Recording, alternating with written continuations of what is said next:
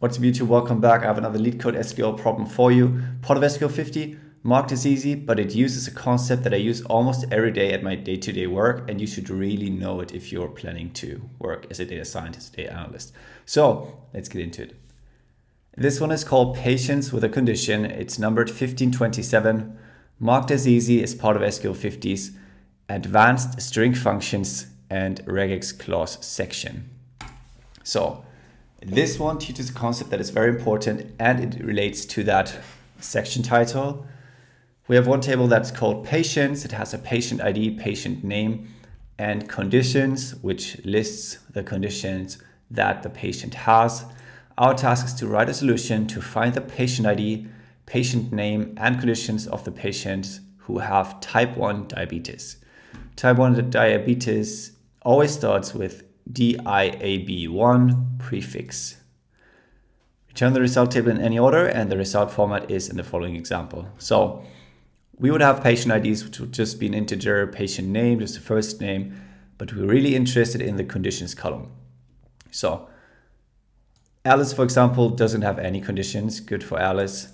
Daniel has cough and something else, while Bob has DIAB100, which starts with DIAB1. So this is a type or a variation of type 1 diabetes, apparently. So we would want Bob in our output because Bob has type 1 diabetes. Then we would also want George in our output because George also has type 1 diabetes. Same variation, apparently. So there's another patient called Alain who has type 2 diabetes, as it seems, judging from this logic, because the condition has the abbreviation DIAB201. So we would only want to output people that have type 1 diabetes, and their condition might be listed anywhere in that list of conditions. So it doesn't have to be at the start of that conditions string column. It could be anywhere in there. And that's why we need to use our SQL skills to select only those. So let's get into our coding. We will start out selecting what we want as our output column, which is pretty much matching the input. So we want to pretty much select star. We want to select patient ID, patient name, and conditions. So all of the columns that are in the input data. So let's say select star here. From patients. And now it's really about how we filter out or filter to these type 1 diabetes patients. So the operator I wanted to talk about, the concept I use that often in SQL and in my day-to-day work, is the like operator or the I like operator. Might have heard this one also used in Python. This one allows you to search for a string having a certain substring. So in this case, the conditions column, the sentences in there, or basically that list of characters, which is a string, what sort of subpart is in there. So you are able to search for certain parts within that column value and then filter to rows where this is true. So in our example, we would want to only output rows where the conditions column value has DIAB1 in there. So we could do something like work conditions like, and then specify what we want to be in there. So usually I use this in combination with the percentage sign, which is a wildcard to specify that this could be anything, and anything should be followed by DIAB1, which is what we're searching for, and then another percentage as a wildcard or indicator that this could be anything following DIAB1. It could be DIAB100, it could be DIAB101, 102, it could be DIAB1, and then just random letters. but basically we want the string to contain DIAB1. So yeah, let's actually run this and see what it does. Usually I'm using I-like, which is a variation of like that is not case sensitive. So you would catch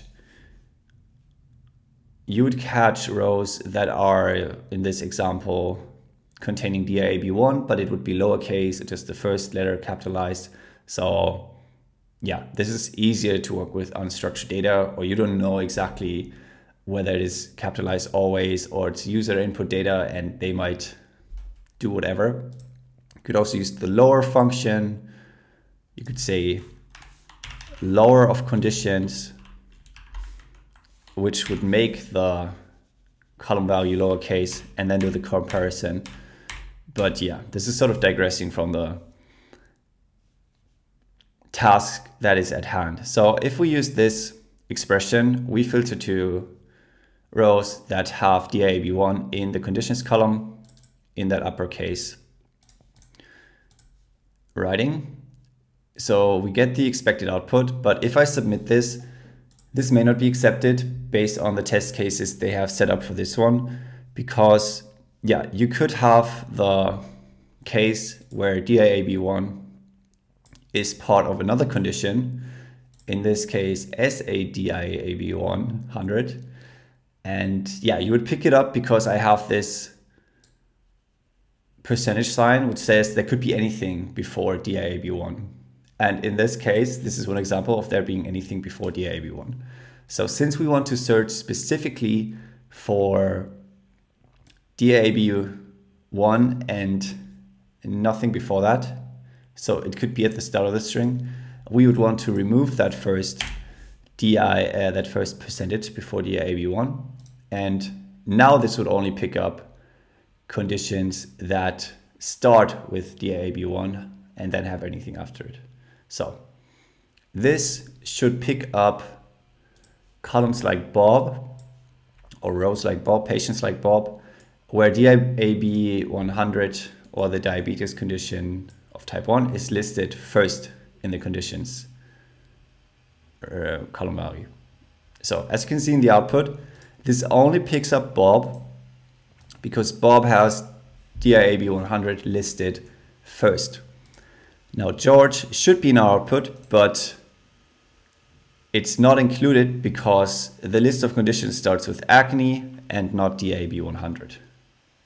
And yeah, this would only pick up DIAB100 or just values that start with DIAB100.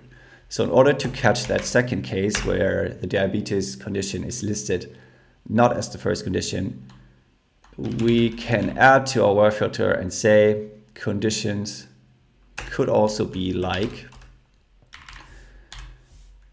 anything, in this case acne, and then a space, and then DIAB1 to say, yeah, there could be anything before that, any other conditions.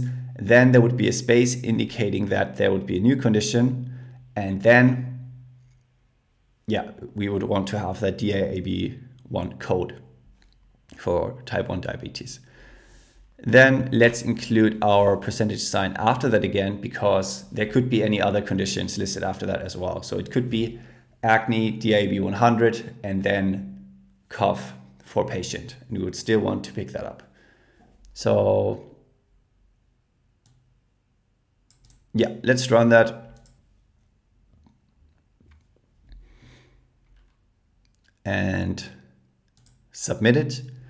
And that should do the trick in terms of picking up both of these cases, and we have an accepted solution. So took a bit longer to cover this one just because I wanted to go through how like works and I like works, just because I use it a lot. You can think of it like a Command F, Control F search function on your computer that you can use to search through values that should be in a column.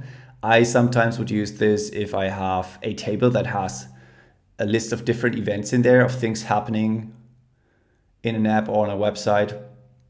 I would search for the event name to be like percentage, onboarding percentage to get any kind of event that happens during the onboarding process or related to location data or anything like that, and really makes it easy to look through what's available in the data. And if you're combining that with that I like operator or just the lower function to make everything lowercase, you should be able to pick up a lot, and it really helps you to explore data if you don't know exactly the format of values that are in there. So hope this one helped. Give this one a try or just play around with the like operator, and I'll see you in another video. I'm going through all of SQL 50 on this channel, so I have the playlist linked here. And apart from that, make sure to subscribe to see these videos pop up in your subscription feed and home feed. And apart from that, that's going to be it for today. Bye-bye.